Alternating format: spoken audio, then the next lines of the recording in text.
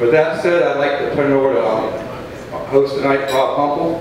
And for y'all don't know, Rob was with Matthew Taylor for like ever, running their construction division. Now Rob and I head up Florida premier contractor.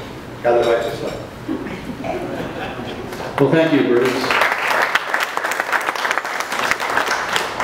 For those of you that know Bruce, it won't be any surprise that he just covered every single thing that I was going to mention. There are a few other people here I'd like to recognize.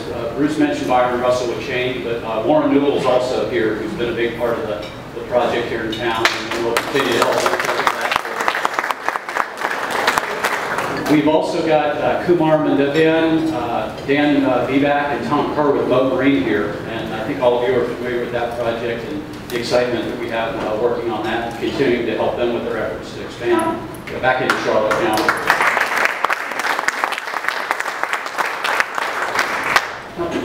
Somebody said every cloud's got a silver lining. And, the economy that we are faced with today has certainly been that cloud. But one of the silver linings has been, well, every project we've worked on, we've had to work harder, a lot harder than we would have a few years ago. But one of the good things that's come out of that are some of the relationships that we've built. One of those relationships is with Senator Benacquisto. I'd like to say that I called her and asked for help, or Bruce called her and asked her to help, but we didn't. She actually called us. She found out some of the things that were going on down here, what we were involved with, and she reached out to us and wanted to know how she could help. She's made several trips down here. She's introduced us to key people at the state level that I think will help us on our current projects, but she's helped us forge some long-term relationships with those people at the state that I think are going to serve this county well for years to come. For the last 4 years, the Senator has represented Charlotte County extremely well, in spite of the fact that her district spanned from Charlotte County to Palm Beach County. It was a very, very long and drawn-out district, and certainly hard to represent all the constituents, but she's done that. The good news is that the current district, the way they've been redrawn, she's going to be able to focus even more of her time on Charlotte County. It represents a bigger part of her district, and I think it's going to allow us to grow to the next level with her help as well. So with that, if you would, join me in welcoming, supporting, and re-electing Senator Benacquisto for the Florida State Senate.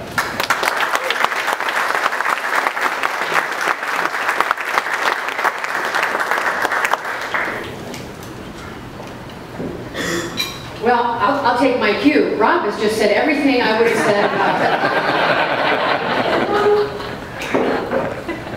Thank you all for being here. It really means so much to me that you would come on a Wednesday night, and spend some time with me and just visit a little bit, share your thoughts about what's important for your community and the ways in which we can work together to make a really strong and lasting difference for the county, the city of Punta Gorda.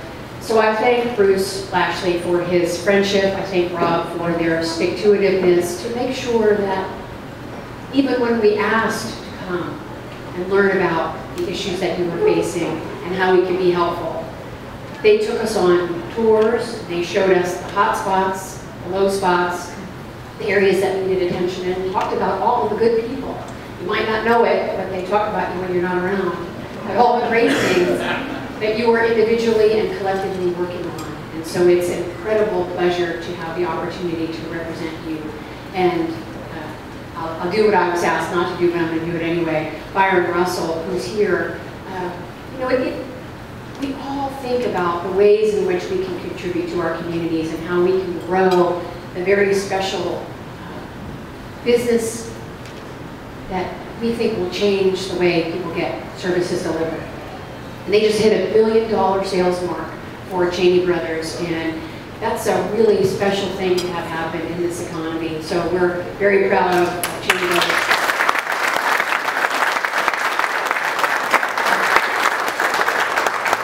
He doesn't like that, but when you say you don't like it, it happens. But we're very proud of their commitment to Charlotte County, and the state is going to a willing partner in making sure that that would work. And then we'll just look to get Bob Simpson to open a spot here too. But I've had just an incredible 18 months in the Florida Senate. It's just amazing to be still a freshman, but when we're re-elected, we'll lose that title. But we've done some really good things on behalf of our constituents, from bills that we passed. We filed 13 bills this year. I passed 11, and 9 of them were signed into law by the governor. So we're very proud.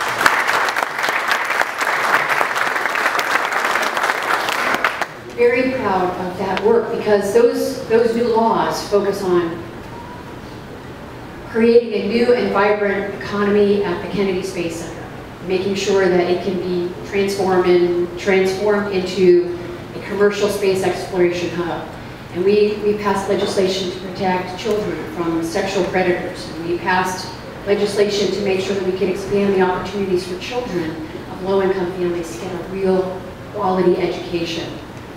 And I think of all of those things, there isn't a favorite of the bills that we've passed, but in the collective, they weave together a story that shows you who I am and what I believe in, which is keeping our neighborhoods safe, keeping a great education system there for our children, and making sure that our business environment is the kind that welcomes the investment of Cheney Brothers in this community, that facilitates LISAR and their expansion. And I just hope for the opportunity to continue to do that, because as I visit with you all and learn about your stories and the individual ways in which you work and play and compete in YMCA run,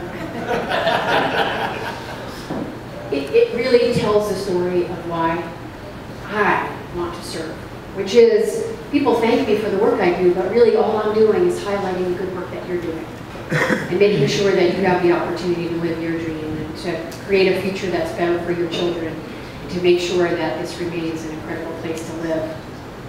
And when we are re-elected, which I'm very hopeful and we're working hard that we do, we're going to continue to focus on those same things, being very fiscally conservative with your tax dollars. We passed a budget this year that balanced a shortfall of $1.5 billion, but took no additional monies from you.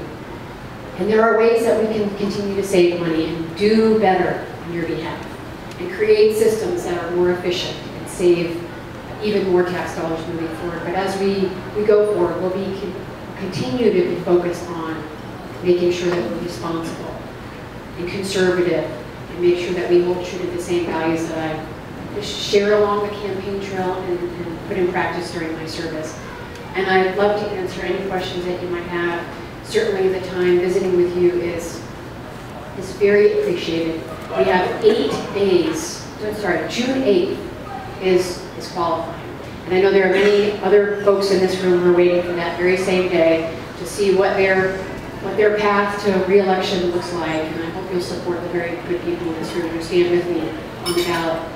But I look forward to a very rich, long, and productive friendship that really makes Charlotte County that much stronger. And as was mentioned, I do have the incredible privilege of increasing my share of Charlotte County from about 200 voters to about 33,000 residents in Charlotte County. So you will demand my full attention, which you got anyway, but I would love to be here more. And we're going to open an office here and be a real presence in the community, so you know you have someone who's here to listen, to work on your behalf, and to make things really better, stronger, and we think more vibrant for Charlotte County. And I just appreciate the opportunity to be here with you. I thank you for your support. It means a lot. And again, I'm happy to answer any questions you might have.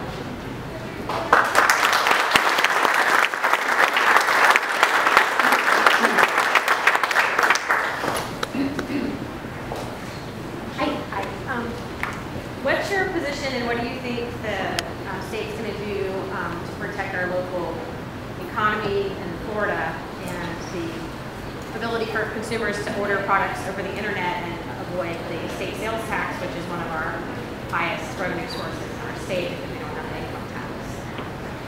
The question is my position on internet sales tax collection. It's one of the trickiest situations you will find, and as much as you advocate for the online real retailers to have to be bound by the same requirements and restrictions that bricks and mortar folks should have to, it's such an incredible challenge to pass that. Because in this climate, any thought of a new tax on anyone is so unfriendly to the electorate. But it really is fair that folks should bear the same burdens when they're selling the same products.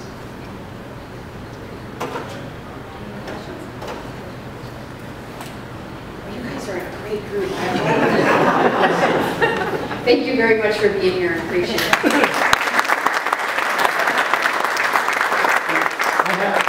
I have to apologize. I missed a few people during the introductions. These people are all very important to the county and to the city. Harvey Goldberg, our Vice Mayor. Stephen R. Deutsch, County Commissioner. Gary Stasko, Airport Authority member. I think I saw Jane Sturgis. Is she still here? Jane Sturgis, one of our local CRA members. She already left, so okay. Thank you all for coming. Please stay, enjoy the food, the drinks, and if you haven't had a chance to talk to Elizabeth, please try to do so before she gets out of here tonight.